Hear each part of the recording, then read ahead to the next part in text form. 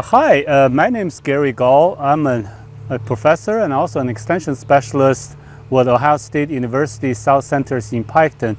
Today I'm going to talk about a couple things. First one is a bulletin.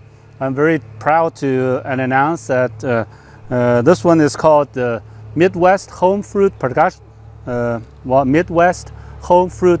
Guide. It's Ohio State University Extension Bulletin 940.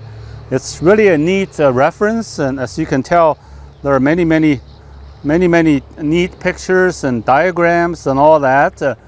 The good news is this particular bulletin has been named as the winner for the book category. The national winner in the book category by American Society for Horticultural Science.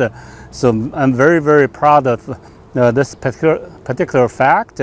It was also named the national winner for the book division by National Association of County Agricultural Agents, or NACAA. So it's a very good bulletin, and also consumers loved it. We have sold, I would say, about 5,000 copies and all over the country, about probably 30-some states.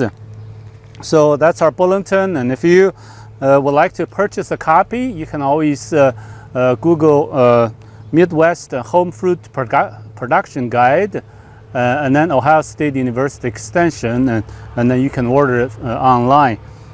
Today I'm going to talk about another thing that's a little bit different. And I do quite a bit of research on mostly berry crops and fruit crops.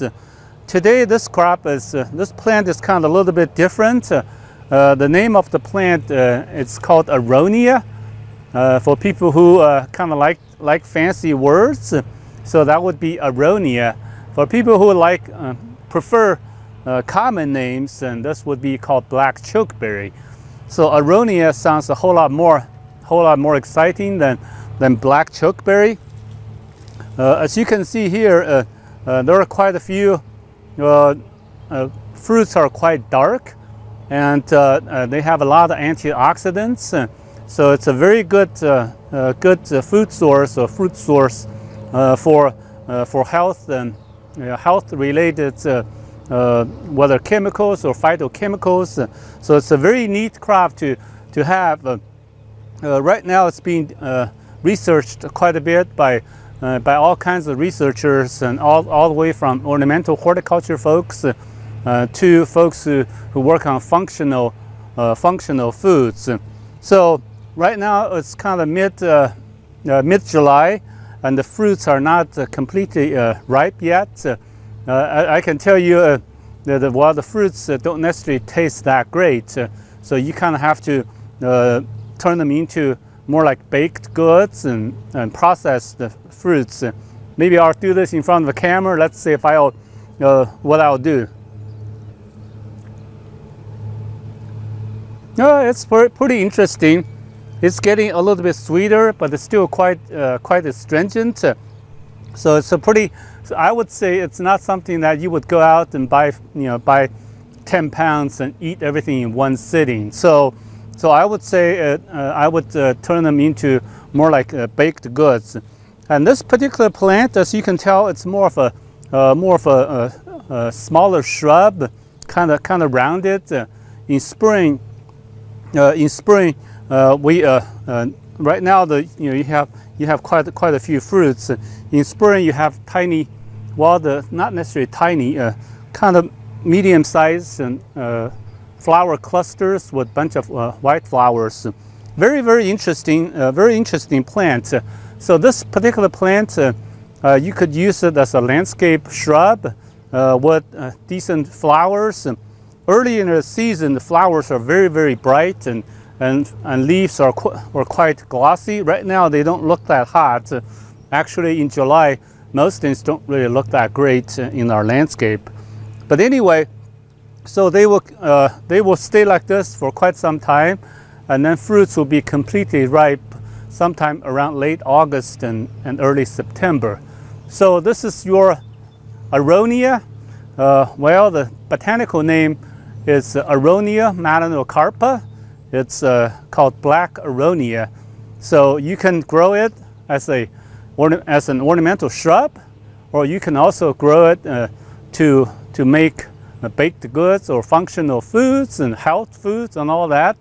It's just a fantastic plant, and I love it quite a bit. And hopefully, you have a little bit of room to put this into your landscape. And one kind of misnomer is because it's called Black chokeberry. I was told that chokeberry, well, the berries would choke birds, and so they do. In theory, they do not like that. As you can tell right now, birds do not like them yet.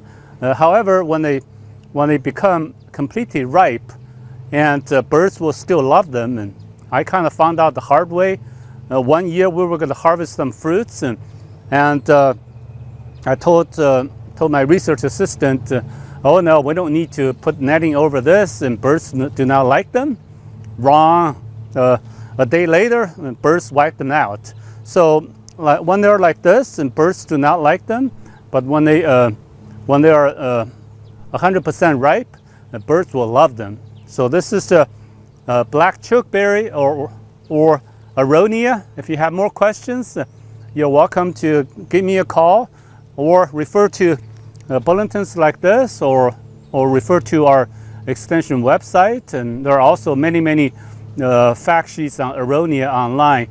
And actually the leading, there are other universities that do quite a bit of research, University of Connecticut and Iowa State, and they do quite a bit of research. And then in Iowa, I guess farmers have planted somewhere around 1,000 acres of Aronia in Iowa. So that's a lot of Aronia.